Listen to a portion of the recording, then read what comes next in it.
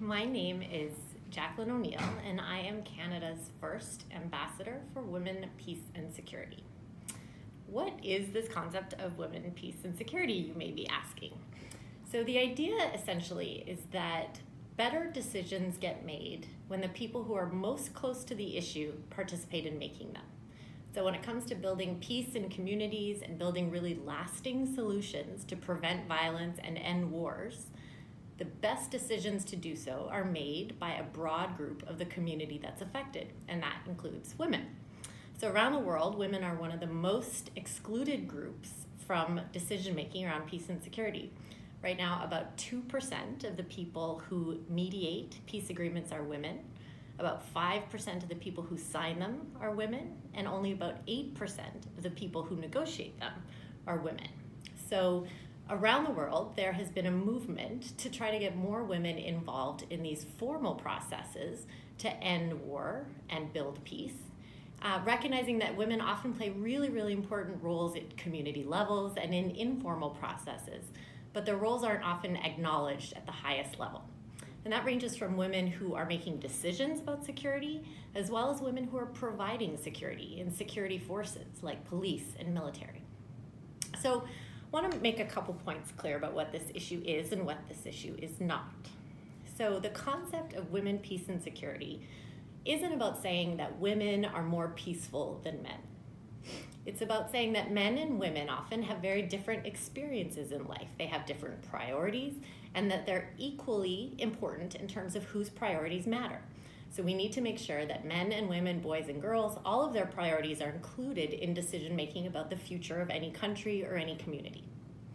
It's also not about exporting so-called Western values. And this is something that I talk about all the time as being really crucial to this work, this concept that so many of us are working on.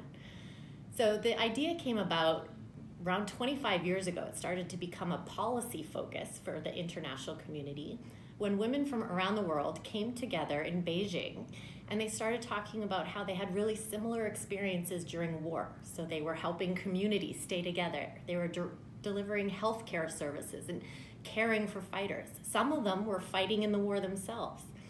And when it came time to end conflict, they were somehow often formally excluded from official negotiations. And this happened with women in Africa and Latin America and Asia and the Middle East and Eastern Europe and all sorts of places.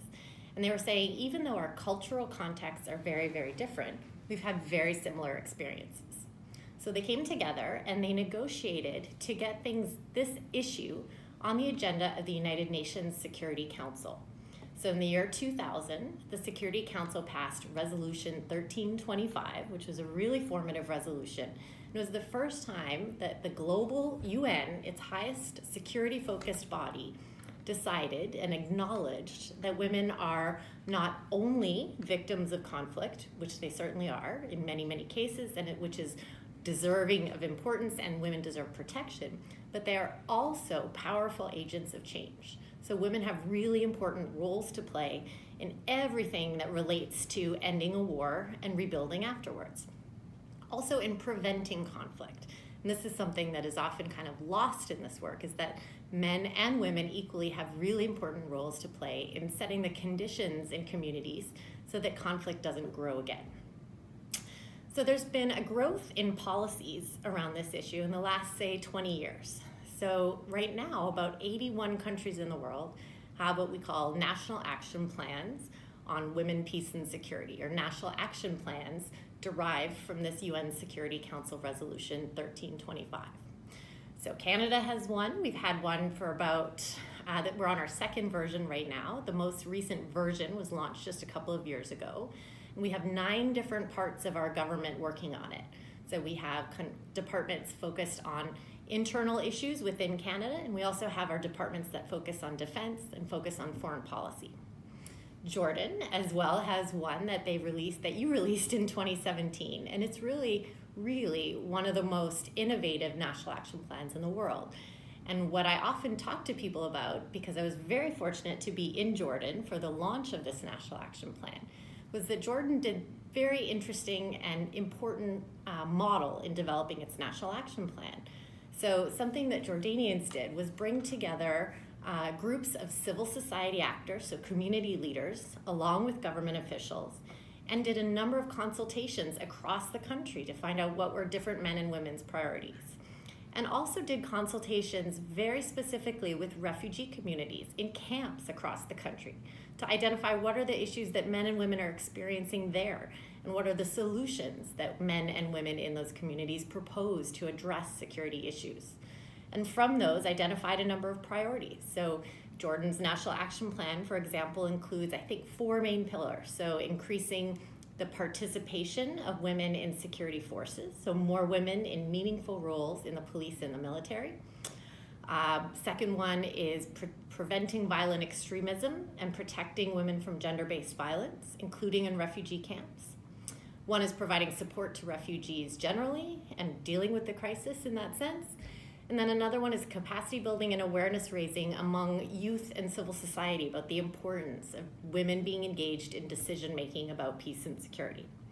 Canada's National Action Plan has similar yet slightly different priorities, but very much in the same spirit. And around the world, national action plans are being created and are evolving to incorporate some of the biggest global challenges we face.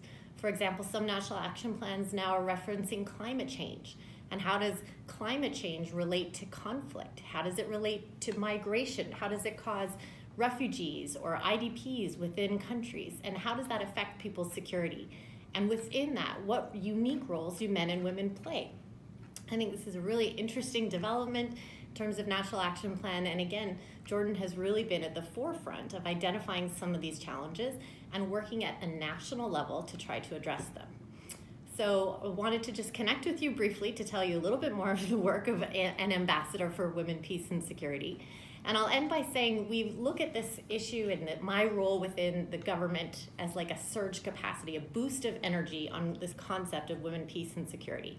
So while the Government of Canada has made a number of statements and has policies and people and training in place to ensure that all of the people working for the government, whenever they're focused on any issue, think about how might this affect women differently and how women might be affected by this differently. How can we engage people in decision making related to our priorities and how we run projects, how we implement things around the world. And we've been trying to ensure that there's enough energy and focus within our departments and within our government to maintain this as a Canadian priority.